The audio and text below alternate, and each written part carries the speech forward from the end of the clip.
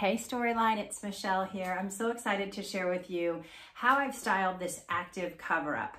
So this is an unsuspecting one in our collection. You would look at it and think, I'm not sure if I'm gonna love this, but this awesome, super soft cotton poly blend active cover-up is gonna be such a multifunctional piece in your wardrobe. So when you look at it on our website, you're gonna see something that I could maybe do off the shoulder. I could wear it as a swimsuit cover-up. I'm envisioning it with some great leggings in the fall and maybe a long sleeve tee and a leopard scarf. But I want to show you how I've styled it today.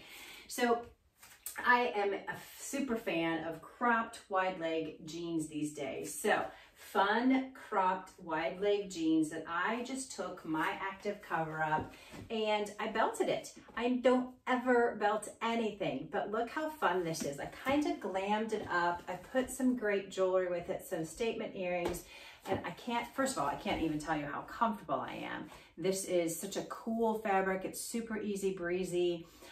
But you know, you wouldn't look at this typically and think you would be too wowed. But when I met Amy not long ago and I had this on and she was like, you have to do a video in that. So I just wanted you to see this. So when I untie the active cover up, that's when it's all, it's a very boxy fit. Super, super comfortable. You know, if you don't even want to tie it, you don't have to do that either. I just feel like I could do dinner on the patio somewhere. I could also just knot this.